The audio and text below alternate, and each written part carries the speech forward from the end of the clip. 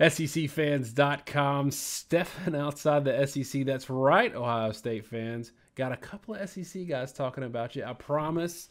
No SEC hating on Big Ten talk here. Same with Big 12, TCU. We love you as well. We try to step outside the SEC once a week, which means that you can subscribe to us and listen to what we've got to say. I promise you'll like it, and I promise you'll find us to be pretty darn objective.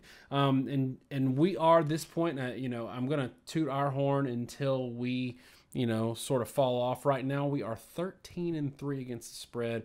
I'm 7-1. Josh is 6-2, and we get better as the season goes on because we use a computer model later down the line that combines a lot of data.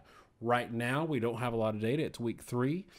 So we're really kind of going just from what we see in our gut, and so far it's been pretty good. But we're talking about Ohio State. We're talking about TCU. We have no data because they have both been Cupcake City to open the season. Not so much Ohio State's fault. They can't help that they played an in-conference team who's a cupcake every year, and they can't help that Oregon State, when they scheduled them, was better than they are now. I mean, they're one of the worst teams in college football right now, have been for a couple years.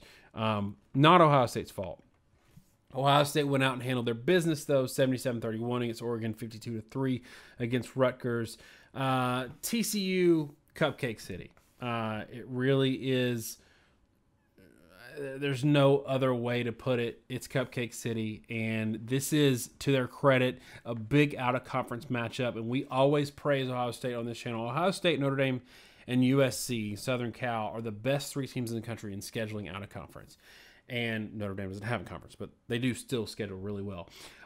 So I want to talk about this game, and just for y'all, since you're outside of kind of, listening to us every week, a lot of you Ohio State and TCU fans know we're a data-driven channel. Like I said, we have a computer model. We talk a lot of statistics. We talk a lot of numbers. It's not really Moneyball, but we do go from that perspective because there's a lot of people already talking about gut. And then there's Paul Feinbaum, who doesn't know anything about football. So we try to do a little bit of all of it.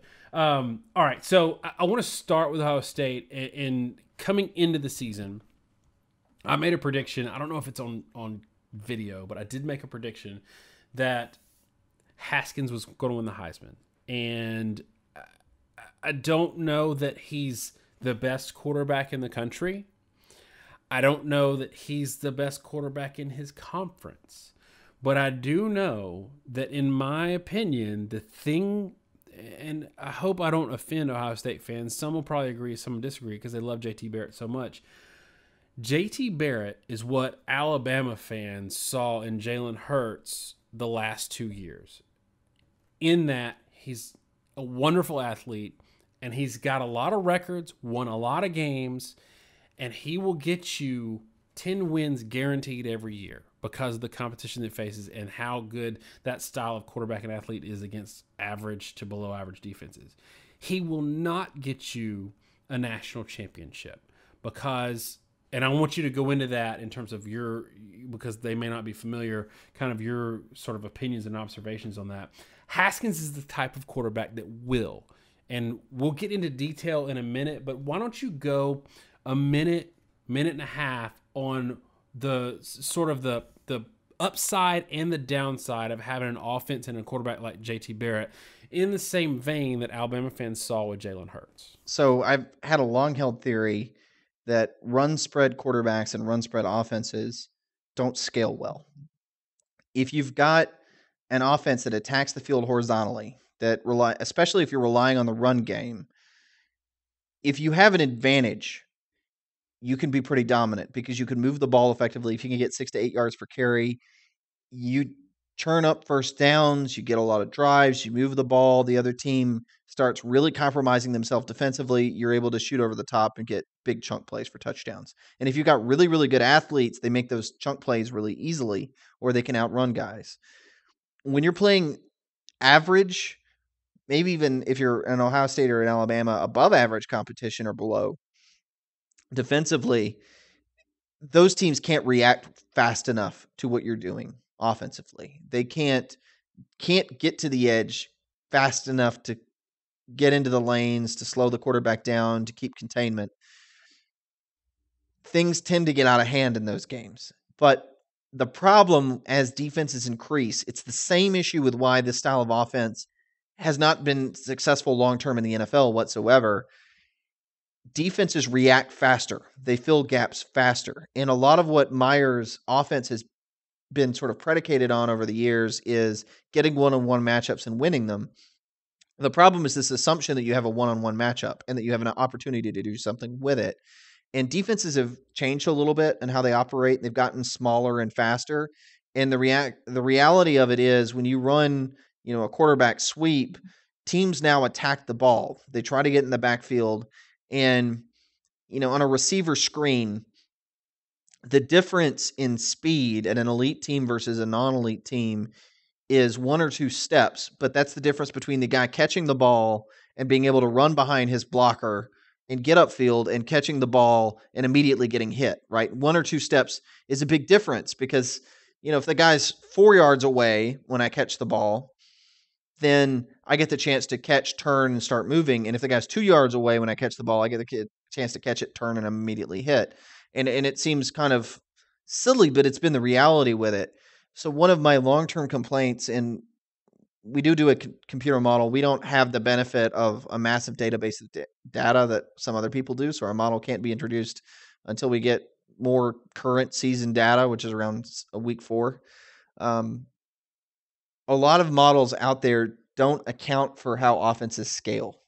And I'm going to point a finger, a model that I love, and I have a lot of respect for Bill Connolly, but the S&P Plus is a big model that gets referenced a lot. In my opinion, and I think it's proven out, that model has trouble identifying when you start playing elite competition, that the fact that you destroy a team that you can continually get the edge on, and I mean destroy them at 13 yards a carry or something ridiculous, has no translation to when you play Michigan whatsoever, because you can't get the edge and all of a sudden that shuts down and you don't have a counter. Dwayne Haskins and guys that are better passers give you other opportunities, because when you're throwing the ball down the field, when you have vertical routes, those routes are not designed on just creating a one-on-one opportunity and winning it, or being able to get the edge or get your guy in space, because there may not be space if the defense reacts quickly. Those plays are designed to exploit coverages in the way the NFL does, where you create separation. You create the positive play schematically and through execution in a pro-style offense. Whereas a spread offense is not about creating an opening. It's about assuming the opening's there and taking advantage of it in an effective way. So, we've long held that guys like JT Barrett, they will get you to 10 wins very, very readily, because 10 teams on the schedule, 9 and 10 teams on the schedule, can't hang with you well enough to stop you when you put up a ton of points. Alabama set records with Jalen Hurts. They set a lot of offensive records last year with Jalen Hurts. And that was great up until the point that they actually played good defenses and they couldn't move the ball worth crap. So a guy like Dwayne Haskins that's a better passer, and by the way, 20 of 23 against Rutgers, that's hard to do against air. Right. That gives you another dimension that will, in my opinion, translate much better against the better competition than the run-first offense that they were running with JT Barrett. Although Tate Martell was 10 of 10, so maybe Rutgers' defense is worse than air, but that's a different story. We have a whole theory about Rutgers and historically Maryland, maybe not this year, that offends Big Ten fans, so we won't talk about it. TCU, SMU, not a lot to glean from this. Really, TCU this season, because they play nobody, there's not a lot to glean from their schedule so far and their production. One of the things that scares me, and we talked about this a little bit with somebody that Ohio State fans are familiar with, Joe Burrow has not produced against average teams, average defenses. So the one average defense or below average, what was it, Southeastern Louisiana that he played last week. He performed okay. He was like 10 of 20 for 151 yards, something like that. He performed okay. I think it's safe to say SMU, the Mustangs, don't have the best defense in the world. Shawn Robinson comes into this game 15 of 28, 146 yards, 5.2 yards per attempt. For us, and I think you've already said this on another video, 7.5 yards is about where you want to be throughout the season as an average of showing baseline of competency. If we're looking for red flags for TCU in this game, I think a lot of people will see 42-12, maybe didn't see the game and how ugly it was in the first half, and say, okay, TCU's got 2 blowout wins against 2 cupcakes. They're ranked about 15th. This is a big game because they might win this game, and they absolutely might. But if you look just below the surface and you see Shawn Robinson put up, again, 15 of 28, 146 yards passing, 5.2 yards per attempt, 1 touchdown, one interception, is that a red flag to you? Or are you scared? I am, and I'll give you another statistic that's really concerning, and that's 80% passing, 9 yards per attempt, 461 yards. That was North Texas against Southern Methodist the week prior. So, with what little data we have, SMU gave up 9 yards per attempt, over 400 yards passing 1 week to North Texas in a 46-23 loss, and then only gives up 5.2 yards per attempt to TCU. We don't have a lot of data. Maybe it's a one-off, but that's pretty darn concerning that whatever, the one data point we have is that it's not just that TCU isn't throwing the ball well. It's that they didn't throw the ball well against a team that got lit up through the air to North Texas. So I'm with you that if you look at the scores and sort of look at a cursory level with what TCU is doing, it looks like it's, everything's fine. They're operating the way they should be, et cetera, et cetera. But 7.6 yards per attempt against Southern, again, that's what we would consider to be competent as a season average. And they were not competent against SMU. Again, the rushing game, by and large, 5.6 yards per carry against Southern. That's not really dominant by any means. And then in the SMU game, again, 5.9 yards per carry. And I know they had better averages from their top backs, but I don't know. There's a lot of negative signs here that TCU may not be a terribly good offense. And that's coming against really, really poor competition. And the inverse of what we said about JT Barrett is true, or really what's at play for TCU is true. Shawn Robinson is a good running quarterback, but the tendency, and we saw this again, I keep using Jalen Hurts because I think it's analogous. Jalen Hurts would run for 9-10 yards a carry on average defenses and be just like look all world because he could run the ball. When people forced him, the LSUs, the Washingtons, Clemsons of the world, forced him to throw the ball, that's where things got ugly. Now, you've got a TCU team that might be okay defensively, but Shawn Robinson is going to have to throw the ball to beat Ohio State. Yeah, and I just flipped up last season. If you looked at, there was a stretch there from Fresno State really through the Tennessee game where Jalen Hurts was averaging 67 yards a carry, and they look great. All of a sudden, they get to LSU, and he runs for 3 yards a carry. So you when you play better teams and you're that style of offense, you very much do kind of run off a cliff a little bit. I think Ohio State fans, from what I've seen on the internets, it seems like Ohio State fans understand this and they see it, and they were, I know, pretty frustrated at times with JT Barrett at the end of last year. So they're not going to be able to run the ball with Robinson and beat them with a running quarterback. You're going to have to throw. There were a lot of being SEC fans, and we've used Jalen Hurts as an example because he's kind of in the SEC the poster child of a running quarterback that struggles against better teams throwing the ball. Alabama also takes a lot of heat, or had taken heat, about their struggles with dual threat quarterbacks. But I think something that was missed, and we've talked about this a lot, the teams that beat Alabama that were those running quarterbacks also happen to be extremely good passers. Cam Newton is an NFL throwing quarterback. Johnny Manziel is now an NFL rehab, but before then was probably an NFL caliber passer. Right. Those guys, Shawn Watson. Yeah, those guys they were all really good passers, and they were able to extend plays, and that helped a lot dealing with the front. But it was their ability to throw the ball and put it down the field.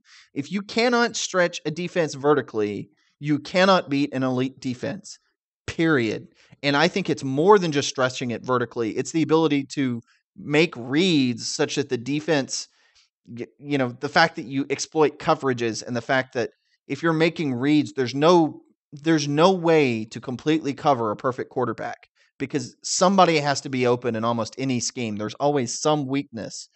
And if you have a run-first quarterback, it is entirely possible, pretty much no matter how good he is, to shut down a run-first quarterback if he can't throw the ball. So, yeah, no, I definitely think right now, looking at Haskins and Robinson and all the matchups here, giving away my pick a little bit, but I have a hard time understanding why this is only a 13-point spread. All right. So, but if we're looking, and maybe I've got the answer for this, maybe not. If we're looking at what Oregon State did against Ohio State, and I get it, first game of the season, Meyer's not there. They gave up 31 points to Oregon State, and I wouldn't necessarily care that much since Ohio State put up 77. But Oregon State was an offense last year that was absolutely inept, absolutely inept, and I think was it Stanford that if they could have scored anything in the game, they lost that game 15-14.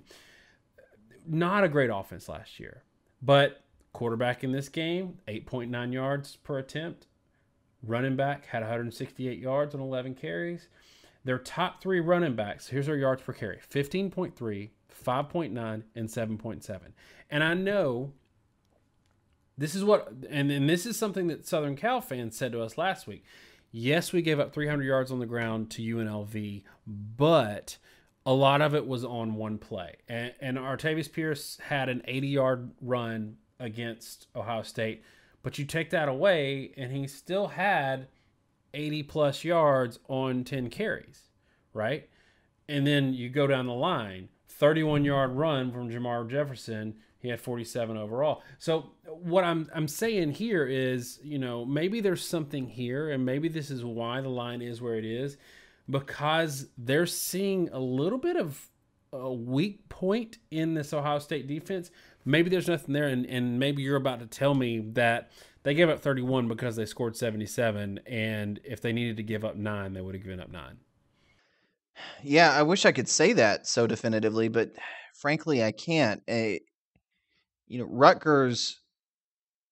Rutgers is not a good offense in general. They had 4.7 yards per carry against Texas State. It's not like they were ever any sort of test. And that's not to say Oregon State is great. We don't really have a clue where they're at, frankly, offensively. But we know that the fact that they were able to largely shut down Rutgers is not really indicative of anything. And maybe that Rutgers is really just that bad. And they have been in recent years. So I think you're right. And something we talk about a lot on this in our shows has been trying to identify times where sometimes a spread doesn't seem to make sense. And more often than not, when you look at a spread and you go, why is that only 13 points or why is it only 6? It's easy money. It ain't easy money. Vegas is pretty good at what they do, and most of the time, and we don't bet, we don't condone or promote betting. There's a variety of reasons for it. And a lot of it is the fact that Vegas is pretty darn good at what they're doing, and sometimes with trap bets. I don't know if this is a trap bet, but I do think what you're flagging is probably what Vegas is seeing. They're probably seeing the fact that TCU has a mobile quarterback, the fact that Ohio State has struggled far more with the run than anyone would have expected to this point this season. I don't know that there's a clear answer on what that means or why, but it's all new linebackers, so Ohio State may have a weakness there. It's a lot of turnover really throughout the defense, and I don't know. I mean, you just because you're Ohio State does not, even as good as the talent is, did not necessarily mean you're going to be elite every way at every season. Sometimes there are glitches or hiccups. It happens to every team. But yeah, I mean, I still, yeah, I don't get it, and I'm trying to grasp for words to explain it. I can't explain why Ohio State struggled as much as it did against the run. I would want to argue that it's an aberration because the talent level is so high, and talent definitely correlates more to defensive production than offensive production. The teams with the best talent are almost always the best defenses in the country. So I would want to say it's a one-off, but maybe it's not. Yeah, and Ohio State fans, we're not killing your team. I mean, it was a 40-plus point win. It's not that you won or that you won big or that the game was ever in doubt. we're judging your team as a team that is in the national championship discussion. And that brings with it a completely different level of evaluation and nitpicking and trying to find faults. Because right now, these faults don't matter against Rutgers. They don't matter against Oregon State. But they might matter against TCU. They definitely will matter against Alabama. And that's not to say that you can't work those things out over the season. It's just, and we pick at Alabama and Auburn and all the SEC teams the same way that we pick at Ohio State, because we judge them on a higher level. All right. For me, I think if this game happened in week 9 and not week 3, there'd be a lot more to discuss, and we wouldn't be going, really, I hate to say it, but with TCU's schedule so far, we're still going off of last year and preseason and don't have a lot of hard data to go off of. So I'm going to go ahead and give my pick. As much as I said about the defense, I do think that Ohio State probably had a little bit of a letdown against Oregon State, just because it was hard to get up for them, and they had all the turmoil going on inside the locker room, off the field. I think this is a kind of a statement game. I think Haskins is going to go off and show why this Ohio State offense is absolutely scary now. Give me Ohio State 41. Give me TCU 17. Right. And I'm not too far off. I have it a little lower scoring, but I have Ohio State 34-10. There's a little bit of concern, actually a lot of concern with those run statistics. And it may be that there is a genuine problem there with Ohio State and run defense but again, very small sample size we have. And TCU, for all we were ragging in the passing game, they were very effective running the ball, granted, against Southern Methodist University. But the whole thing to me is when you have the talent level that Ohio State has, and you've got a team that doesn't look like they can really be two-dimensional against a good defense, I tend to think that Ohio State is going to be able to attack the line of scrimmage and shut them down.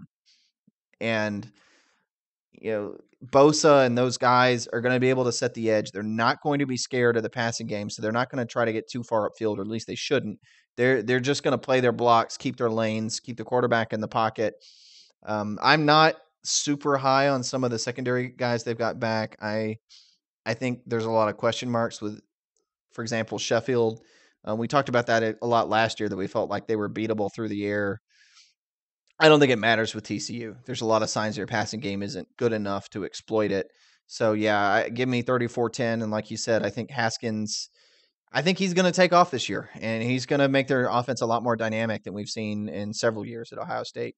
Really dating back to 2014 when, oddly enough, JT Barrett, like we said, won those 9 or 10 games to get into the championship, and then Cardell Jones took over, and he's the one that won the games against the elite teams because he's the one that could put the ball vertically.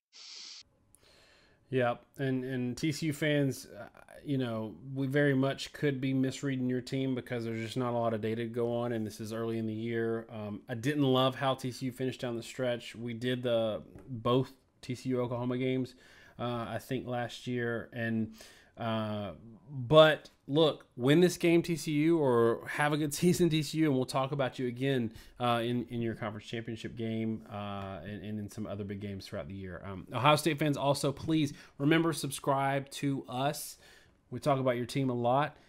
We are going to do the Penn State game in here in a couple of weeks, and by then we'll have a computer model, and our computer model did really well with Ohio State games last year. I think the Michigan game, it actually predicted Michigan's yards per attempt exactly to the 100th.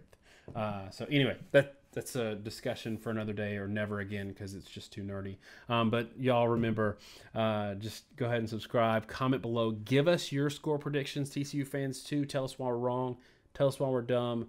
But remember, so far 13-3 against the spread. So just bring it. Just bring it with some data, and as long as you got data, we're going to engage you in the comments.